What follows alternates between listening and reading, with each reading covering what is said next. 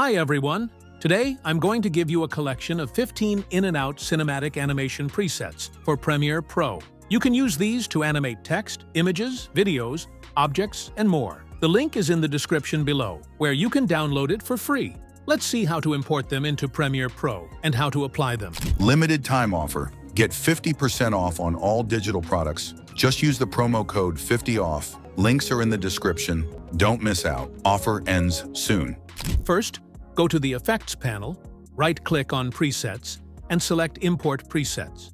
Select the downloaded preset file and click Open. Now, if you check your Presets folder, you will see the new pack appear inside. For text, simply drag and drop any preset. It's that easy.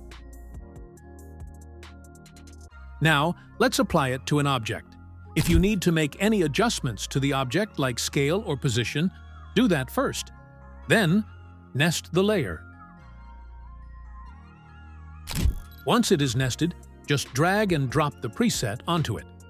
That's it. Thank you for watching. If you have any questions, comment below and I will reply as soon as possible.